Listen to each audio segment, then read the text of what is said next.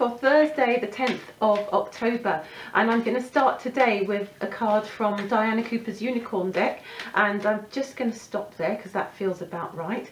So the card for today is Magic. So this feels like a really powerful week for manifesting, for seeing miracles, for having a shift in things actually happening that we're creating.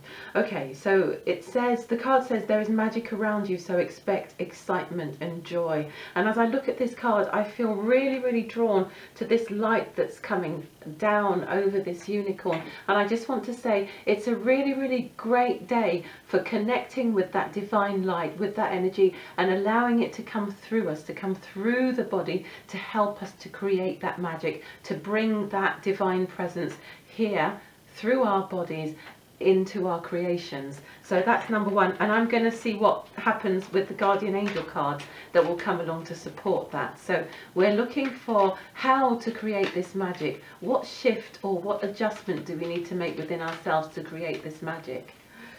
Okay, opportunity. Be open to seeing opportunity.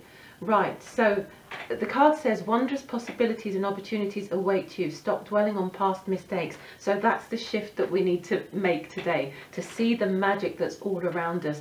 So it's going to be very important to step out today with this new awareness. Whatever comes my way, if it has a new energy, a new frequency that might have challenged me before because I was afraid to go forward, today I am going to allow myself to see this opportunity as something that I can do, that I can reach for. And if I'm not seeing any opportunities, I am going to look for opportunities, because opportunities are always there. They're always around us. But sometimes if we have a cloud around us that tells us we can't move ahead, we are not able to see the opportunities, and they might be in the simplest things. They might be the smallest actions that we need to take, just one small step that we've avoided. Today is the day to say, okay, what is the opportunity that might lie behind taking that small step that I'm refusing to see, and that is therefore stopping me from stepping into the magic.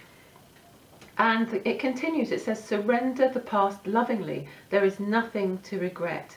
All is always in perfect and divine order. Everything that you've ever experienced has helped you in some way. The past is behind you. The path ahead is clear. Move forward joyfully and fulfill your heart's desire. So that's it for today. Two fantastic cards there, magic and opportunity. Enjoy. I'll be back tomorrow for tomorrow's angel hug. Bye. Thanks for listening.